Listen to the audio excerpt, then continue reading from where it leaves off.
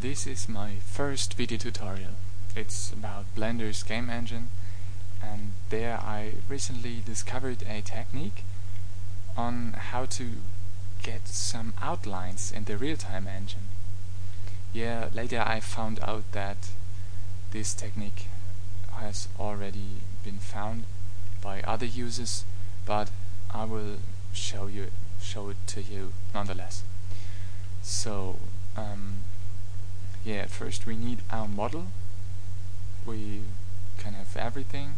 I'll take the default cube and subdivide it a few times by subsurfing it and applying the subsurf modifier with shortcut S, scaling it up and set it smooth.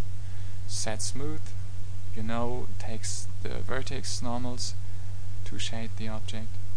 Then I'll assign a material that's just for demonstrating purpose with any color. Then I'll duplicate the object and with right click let it snap back to its original position. Then I'll tap into edit mode with shortcut A, select everything and Alt S, scale it along the normals just a bit, and with left click confirm. That's too much. Alt S and a bit back. And now the important part, hit Ctrl Shift N to calculate the normals inside. This is important because we want the render engine use its backface culling system to render those faces transparent that are facing away from us, thus leaving just the faces that are facing towards us behind the object, creating an outline-like effect.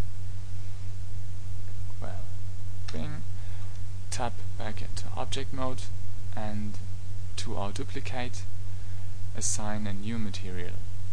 This material has to be totally black and shadeless, or black doesn't matter. It has just has to be the color you want for the outline. And basically that's it. I will just duplicate the light a few times so you better see the effect, and with shortcut P we can start the game engine for a preview. And here it is, the outline. But remember, this technique will also double the face count for your main object. At last, I just want to say that English is not my native language, so if there were any inaccuracies, I'm sorry for that.